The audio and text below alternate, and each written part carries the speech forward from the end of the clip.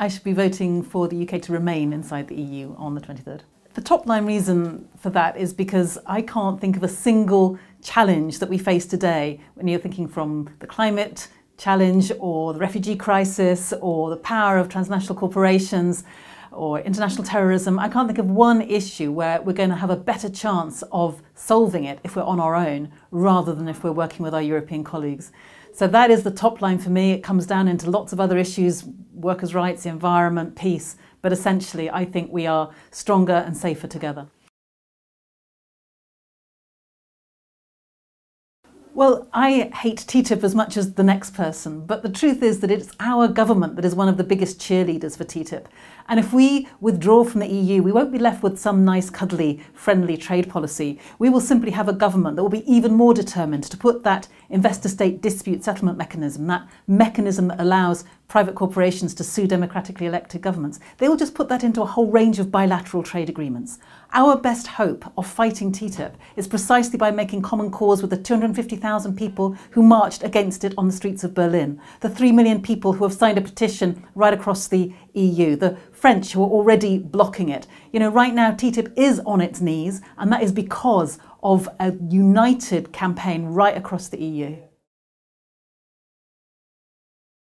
I would agree that the EU is nothing like as democratic and accountable as I would like it to be. I would say the same, quite honestly, of Westminster. You know, we have a government that was elected on 24% of the eligible vote.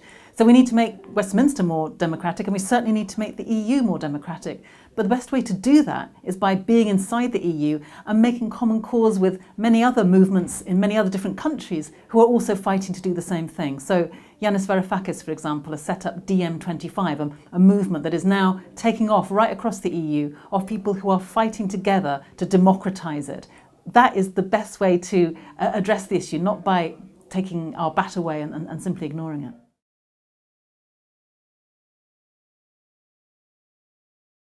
If we stay in the EU, I want to certainly keep that fight up for a more accountable EU, giving more powers to the Parliament, for example, fewer to the Commission, changing its end goal so it's not just about deregulation, but all of the policies around protecting people from the worst elements of globalised capital. Those kinds of protections need to be in place. But my vision for the EU is where environmental sustainability and social justice are absolutely at the heart of its agenda. And right now, you know, the environment is a compelling reason to stay inside the EU. Our environmental protection, our nature is best protected precisely by EU policies. And if anybody thinks that our government would keep those policies, then just listen to what they're saying. David Cameron saying, get rid of the green crap. The Chancellor saying that our nature directives are ridiculous burdens on business. Or when it comes to workers' rights and the importance of ensuring that part-time workers, agency workers are given real protections. We've heard Boris Johnson say scrap the social charter, in other words, scrap those key protections that we have in the EU. And so I think that for social reasons, for environmental reasons, for the reasons of helping to keep the peace on this continent for the last 70 years, all of those are good reasons to stay inside the EU, but to work with our colleagues right across the EU to make it more democratic and accountable.